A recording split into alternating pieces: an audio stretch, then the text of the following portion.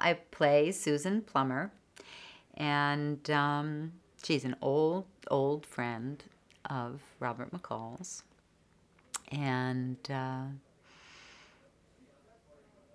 I like to think that she's going to be able to help him some.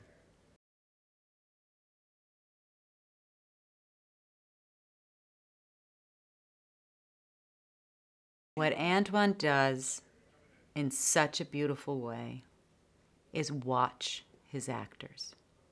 He gives you a lot of freedom. If you ask for guidance, he gives you a certain amount of guidance, but there's a vagueness in that guidance. And I learned this working with him the first time. He's not being vague because he doesn't know or he doesn't care. He's leaving room for the actor to make their own choices in it. And then, bless his heart, he sits and watches it. And as he watches, he gets ideas, and he'll come up and give me or Bill or Denzel another line to say in it. Or he asked me today as we shot one scene just to make it more matter of fact, which, as I played it with his request, realized was a brilliant suggestion.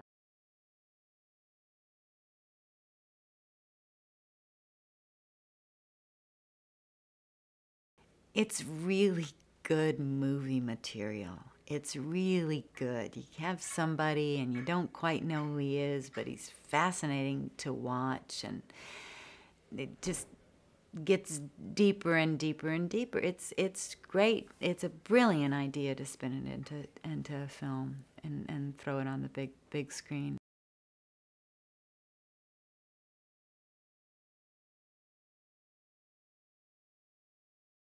It's just a fascinating kind of character that is not often portrayed, as you've said. You know, spies are spies and they deal with spies. And here's somebody who's sort of trying to put that life behind him and help people, you know, equalize things.